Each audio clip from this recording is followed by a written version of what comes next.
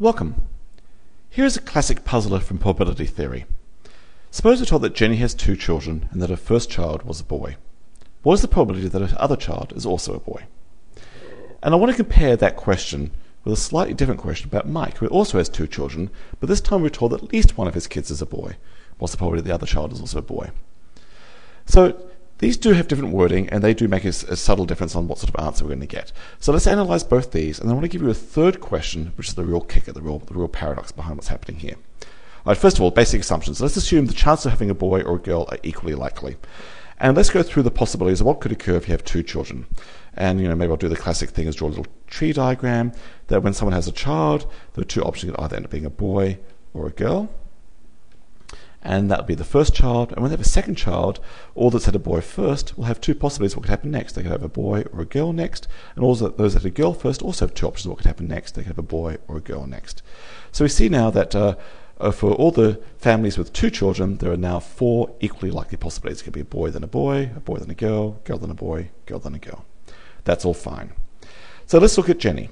We have to say, where are we in this scenario for Jenny? Well, she has 2 children, dealt with that, and we're told that the first was a boy. So we're told that we're in the case with the first child being a boy. That is, we only need to look at this part of the tree diagram. The second part is irrelevant for what we're doing. Now, given that we're in this part of the tree diagram, the question asks, what's the probability that her other child is also a boy? Well, there are 2 scenarios. She could have boy-boy, or she could have boy-girl, given that we know that she has the first child being a boy. Only the first has her other child being a boy, in which case of the 2 equal likely possibilities for Jenny, only one of them is actually what we need. So the chance of her having a boy for her second child is 1/2, and if you think about it, that's the answer, what we'd actually expect, that the chance of her second child being a boy is 50-50, either a boy or a girl. Getting a boy is 1/2, irrespective of the gender of the first child. But anyway, looking at the tree diagram, we still get to the answer 1/2. Now, the difference for Mike is that we're not told that his first child was a boy, or we're told that at least one of his children is a boy. So where on that tree diagram does it put us? Well, it could be that his first child is a boy, just like Jenny, or it could be that we've got this extra scenario, we've got boy-girl, or maybe he's in the girl-boy case. Or we can say, if given the information we have about Mike, we're not dealing with the girl-girl case. That's out of our considerations. So for Mike, there's only 3 equally likely scenarios we need to consider, given what we're told about him. And the chance of him having 2 children that are both boys is only 1 possibility out of 3. So the chance of Mike having 2 boys in this scenario, given that we're told there's at least 1 boy, is now 1/3. And people find that surprising, actually, and it in itself, I guess, is a boy-boy paradox. But I want to take this a step further. Most people don't know about this. Let me tell you about Lulu. Lulu has 2 children, and at least one of them was a boy born on a Tuesday. What's the probability that her other child is also a boy? Now the game is different. So let's think about Lulu. There's probably a couple of ways to do it. Let me first talk about, a good way to talk about Lulu would be to reanalyze how we got to Mike. So let me get rid of Jenny for the moment. Jenny's all cleared and sorted out. I don't want to draw a tree diagram for Mike or for Lulu. That turns out to be a bit complicated. It's totally doable, but it's complicated. Let me think of it this way. So let's go back to Mike for the moment. He's got 2 children. Oops, first and the second. So imagine there were like many Mikes. And of these Mikes, half of them would have a girl right off the bat, and half of them would have a boy. So this is their first child. Of all the many Mikes out there in the world, half of them will have girls as the first child, and half of them have boys as the second. So I'll draw this sort of line that's segmented. And then, for the second children, of half of those that had girls first, half of them have a girl second and a boy second. Half of those that had a boy first will have a girl second and a boy second. So I am sort of doing a tree diagram, but the part of this diagram I want to look at for Mike is the scenarios where at least one is a boy. So I know I'm in either this part of the diagram where the second child's a boy, or this part of the diagram for Mike. So I know I'm in just this 3/4 of one of these vertical line segments. And I'm asking, when does he have 2 boys?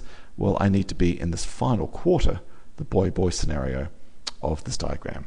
So I can see there's a 1/4 of the region out of 3/4 length of region is the scenario I want for Mike, which, dealing with horrible fractions, that again is 1/3. All right, still a bit weird. We are probably wondering, why am I doing it this way? Well, the way I really want to do is not do 2 line segments like this. I'll do 1 line segment vertically and 1 line segment horizontally, and let me represent it as a box.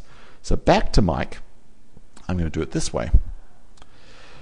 I'll make the horizontal axis again, the vertical axis again, Mike's first child. He could either have a girl or a boy. So let's imagine like 100 Mikes, all represented as little cuboids in the square. And the top half of them will have girls as the first child, and the bottom half will have boys as their first child. Now, of those that have girls, yes, half of those would have girl, then girl, and half of those would have girl, then boy. So here's the second child as my horizontal axis. And then for those that had boys first, it would be boy, then girl, or boy, then boy. So this is basically a much cleaner representation of that. That's pretty ugly. But now I like it because I'm saying Mike has the scenario where he has at least one boy. So we're either dealing with this part of the diagram, this part of the diagram, this part of the diagram. And then we're asking what's the chance of him being in the two-boy situation. Well, clearly we can now see the answer is one section out of 3 of this diagram. The chance of him having 2 boys, given that he has at least one boy, is 1/3. All right, I like this square model. In fact, I've liked the square model very much for many different reasons. In fact, if you look at my Volume 8 book, this is how I do a lot of probability theory, is just literally make geometry problems. Because the geometry is going to explain what's happening for Lulu. I'm afraid the answer for Lulu is not 1/2 and it's not 1/3. It's a different number entirely. Here goes. All right, first of all, I need to clear my space. So maybe you want to pause while I'm cleaning up and think about this for yourself before we deal with Lulu. Because I'm about to give away the answer as soon as this is clean.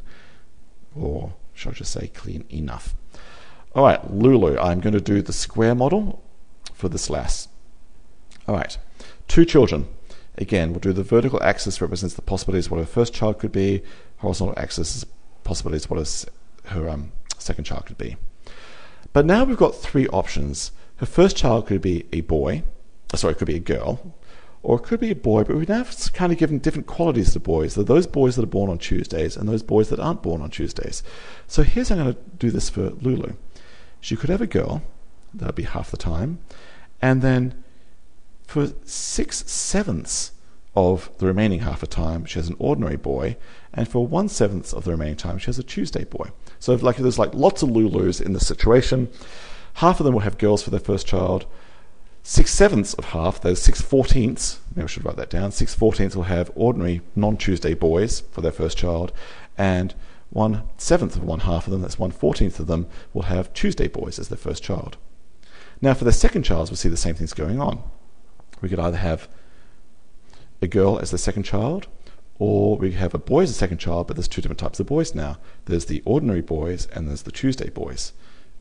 Again, there's 6/14 of these types of boys and 1/14 of these types of boys.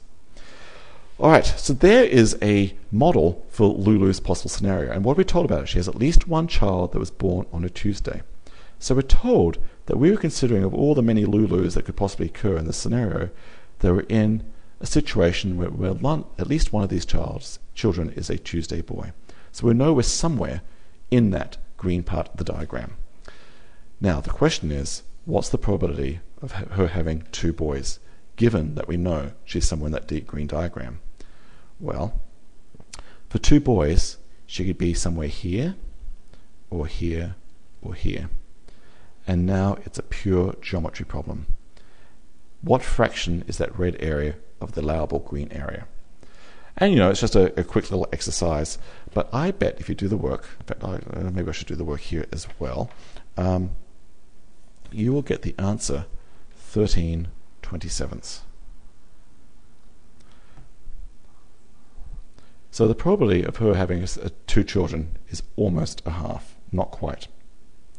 All right, so I do have a 4th question for you. Suppose I tell you that Gertrude has 2 children, and at least one of them is a boy named Poindexter. What's the probability that her second child is also a boy?